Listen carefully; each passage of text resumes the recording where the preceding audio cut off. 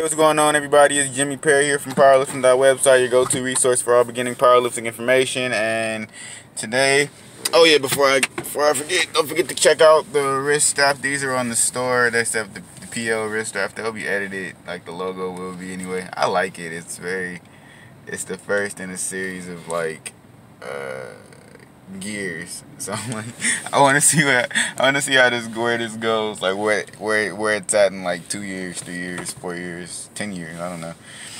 But well, that's the plan anyway. But yeah, don't forget to check these out in the store. Also, check out the Black Book of Powerlifting and follow myself and the business on social media. All of those accounts are in the description below. Now, today I'm doing a bench press FAQ. Alright, four questions on the bench press, and I know I switched up the intro a little bit, but yeah, I just had to get that out there. I really like this logo. We'll have the lever belts coming in and the wrist wraps coming in as well. But yeah, and these really help. Like the material is thick. They also have the foam right here, which is useful for you know, making sure they don't cut into your wrist. And yeah, they're really cool.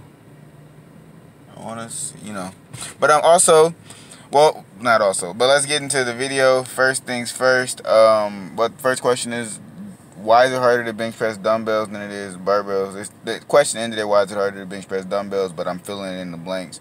Well, you know what's interesting, and I have a story for you guys. It's not in the answer, but I have a story for you guys. I remember I was at work one time. I used to be a beer merchandiser, and I was a beer salesman, but that's besides the point. I was a merchandiser and I used to go into chain stores, and I would always meet up with the other vendors. And there was this one guy, he was on a weight loss journey. And he mentioned to me, like, hey, I can't bench press, but I can dumbbell press. And I'm like, bro, what's impressive about that? Like, that's what I'm thinking. Like, why are you telling me that? And then I go into the gym, and obviously my bench has been crap for a long time. But I go into the gym and I'm like, I start lifting like I usually bench press, but then I started going to the dumbbells and I'm like, whoa. I realized how weak I was on like the left side of my body because I'm right-handed, so I always use my I'm right-handed. So, but I realized like that it dumbbells really catch muscle imbalances, like strength imbalances, and then there's other. Oh my god, sorry. But then there's, other like reasons as well. But I'm not a physician. I'm just telling you what I've noticed and why he thought it was an accomplishment. And it really is. If you can dumbbell, he said he could dumbbell press 100-pound dumbbells. And a flat bench dumbbell, incline dumbbell, that's crazy. Decline, I can do 95, so that's okay. I mean, I'm 160 something, so I think that's, pretty cool. But that's like, that was one of the reasons. That's why it's harder to bench press dumbbells. Next question, and I also put a link to an article from, I think, mensjournal.com that talked about the differences between the two, dumbbell and barbell. Next question, how long does it take for muscle to build after a month or 1 month break from weight training? Now, I saw a few things, but the majority of the articles I saw said 3 to 3.5 months. That's how long it takes with proper nutrition for muscle to regain muscle mass. Now I think that varies because I lost a lot of mass over the past few months. Well, 3 months or 4 months ago, and I gained all that back and lost all the fat I had. Not trying to brag, just saying like it varies with body type. I don't hold on to weight very easily at this age. I'm 21, so it's like I don't.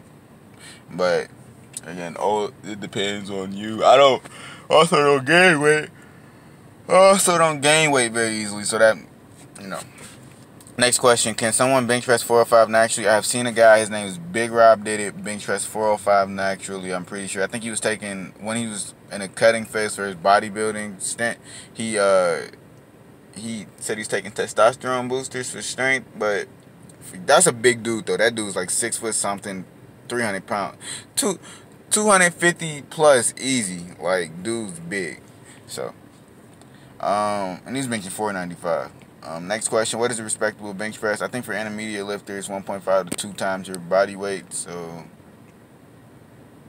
I guess that would be a respectable bench press. I would think if you're 190 and you're benching, I saw a dude, talk to a dude, he said he benches 370. If you're 190 and benching 370, then that's respectable in my eyes.